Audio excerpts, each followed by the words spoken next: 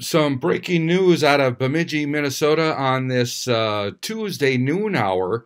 A report of a natural gas leak at the Walmart. This came in at 12:53 p.m. All call for fire departments. The entire store was evacuated and exits blocked, and it sounds like they did find a natural gas leak. This is an update here. Obviously, we do have the gas leak. It is a 1-inch line, but it is not broken completely off, so it's just hissing. We do have good airflow. Obviously, we got most of the people kind of evacuating from Walmart. We are going to be waiting on Minnesota Energy to isolate the leak.